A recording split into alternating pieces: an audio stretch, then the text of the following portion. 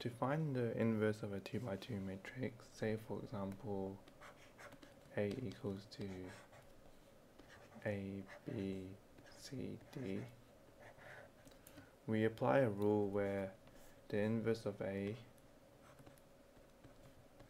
equals to 1 over the determinant of A times the adjacent of A.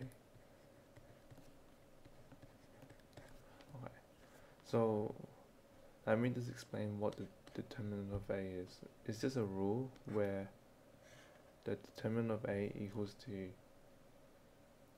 A times D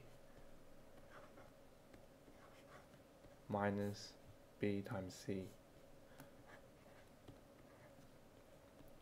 And the adjacent of A is just where you flip the positions of A and D in the matrix and apply a negative to the B and C in the matrix. And that's the formula for finding the inverse of a 2 by 2 matrix. Now, if we actually want to go through an example,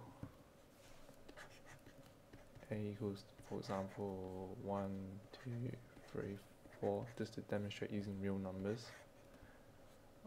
The inverse of A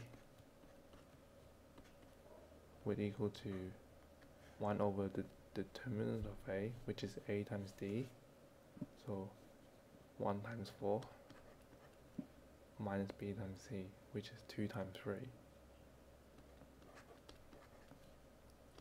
The adjacent of A is just 4 and 1 flipped over, and you apply negative to 2 and 3. Whoops.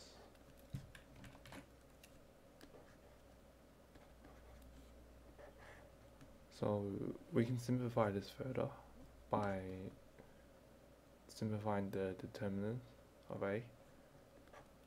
So 1 times 4 is 4, minus 2 times 3 is 6, so 4 minus 6, so negative 2.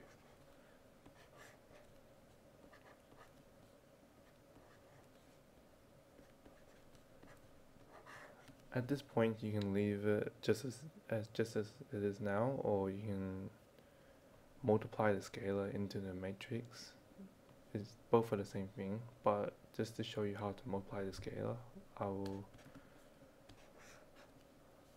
do it 4 times negative half is negative 2. Negative 2 times negative half is just 1. Negative 3 times negative half is 3 and 3 over 2. And 1 times negative half is negative half. And this would be your inverse of matrix A. Remember, this only applies to a 2 by 2 matrix. A 3 by 3 matrix is much more complicated, and I'll cover that in a video.